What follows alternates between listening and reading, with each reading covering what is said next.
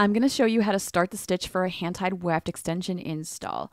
First, you're going to focus on the first 3 pockets of those 2 front beads. Make sure that your weft is securely placed with enough clips. You're going to start on the 3rd pocket in and loop a double threaded needle right on through it, and make sure to do a lock stitch by looping that needle right between the 2 threads.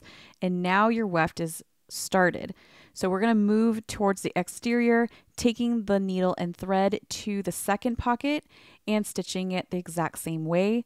And then finally going to the very 1st pocket, looping it through, and this is where you're going to double loop it. By starting 3 pockets in and then working towards the exterior and then working back in allows us to create an anchor stitch and a lock stitch, so that way this weft is not going anywhere. Let me know down below if this video helped, and be sure to share it with a friend.